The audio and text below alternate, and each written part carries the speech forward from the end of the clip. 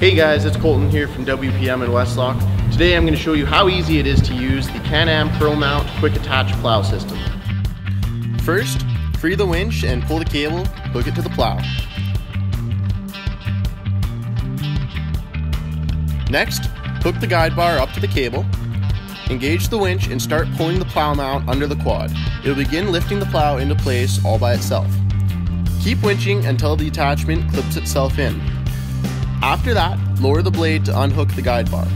It's that easy.